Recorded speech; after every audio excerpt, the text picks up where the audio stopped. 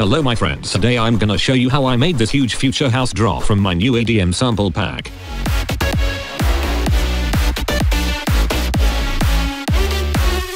If you buy the sample pack you'll get this FLP project file, as well as 5 more FLPs, and a lot of samples and serum presets. The link to the sample pack is in the description.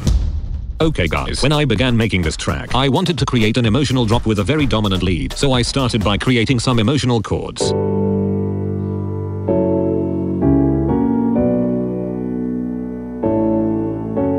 Then I made a lead melody on top. When I was making the melody, I made the notes go very high and low, which usually makes for a more emotional melody.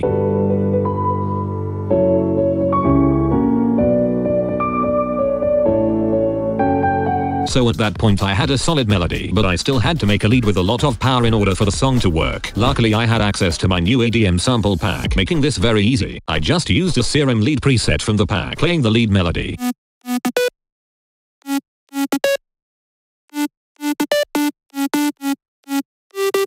I wanted to make the lead as big as possible, so I added some more lead presets on top. The serum presets in the pack are designed to be able to stack on top of each other to make them even more powerful.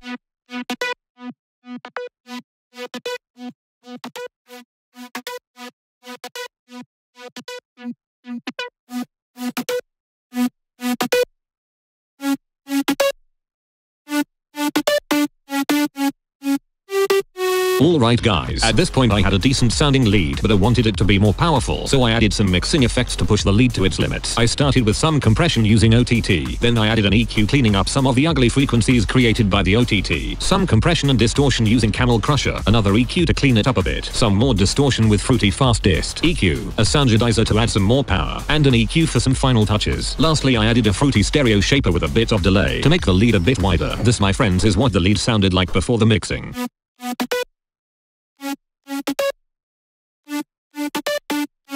And this is with the mixing effects.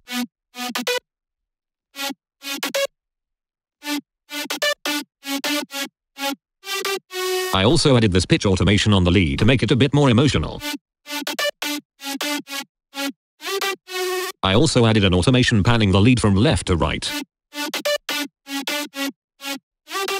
After that I added a reverb, and controlled it with this reverb automation.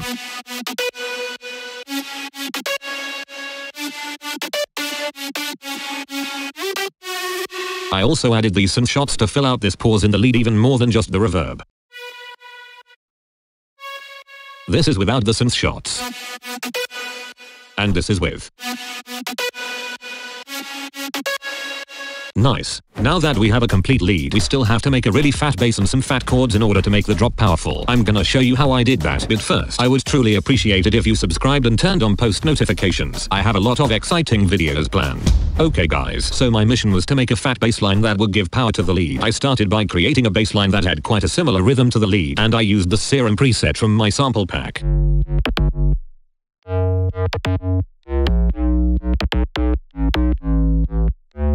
Then I wanted to make the bass bigger, so I added some different sounding serum presets from the sample pack.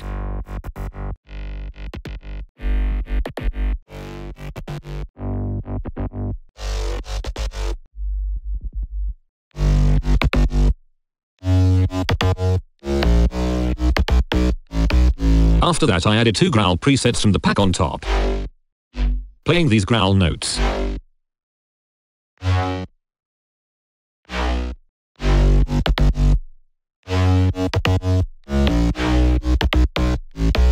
That sounded decent enough, but I wanted the bass to have a lot more punch, so I added some nice mixing effects. I began by mixing the mid-bass layers. I started with an EQ, removing a lot of the harsh high frequencies so the bass wouldn't clash with the lead. After that I added compression with OTT, then an EQ to clean it up a bit, some compression and distortion using Camel Crusher, EQ, a soundedizer to add some more punch and power, and lastly a couple more EQs to clean up the bass a bit more. This, guys, is what the mid-bass sounds like without the mixing effects.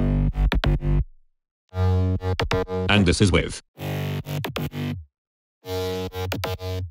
After that I mixed the sub-bass layer. I took it from this to this by adding some distortion, OTT, soundedizer, and an EQ. After that I added a pitch automation for the bass to make it sound more interesting.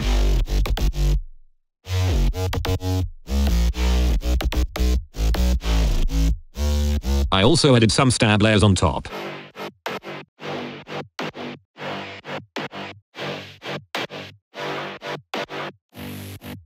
playing these stab notes.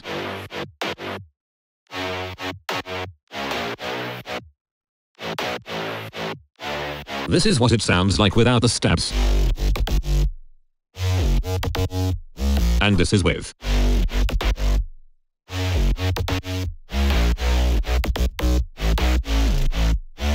Then I added this synth shot with a cut-off automation to fill in this pause in the melody.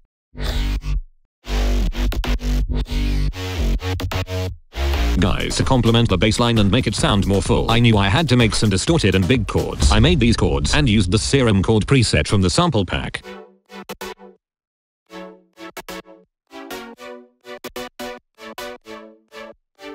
Then I added 2 more chord presets on top.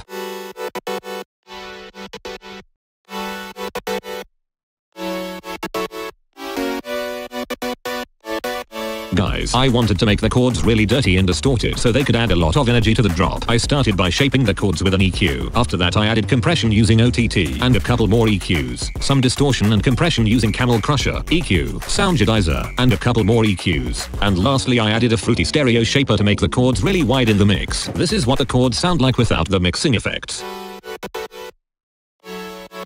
And this is with the mixing effects.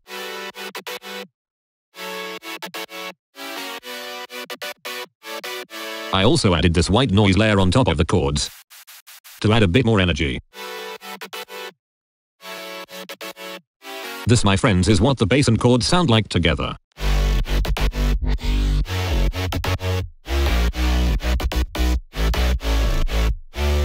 Nice. Now that I had completed all of the melodic elements, I added some nice drums and effects from the sample pack. I started with a kick.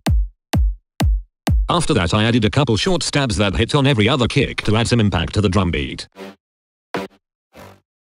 Then some drop claps. A pre-shift clap. And some percussion sounds.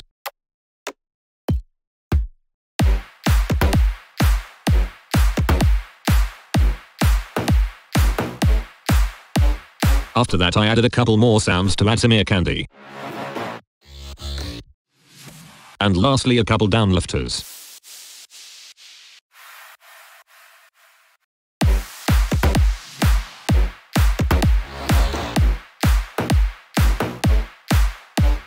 Finally I was done with the drop, guys. Before I show you the full drop, I would truly appreciate it if you checked out the new sample pack. Link is in the description. If you get the pack you will get 6 FLPs, 280 samples, and 150 serum presets, all made for future house, bass house, slap house, and deep house.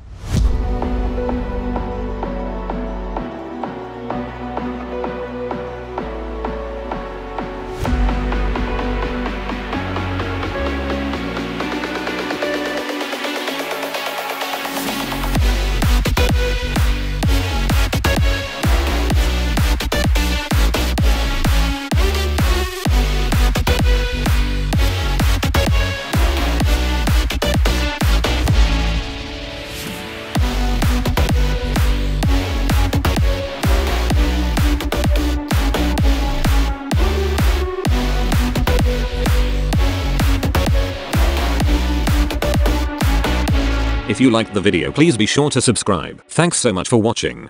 Love you guys.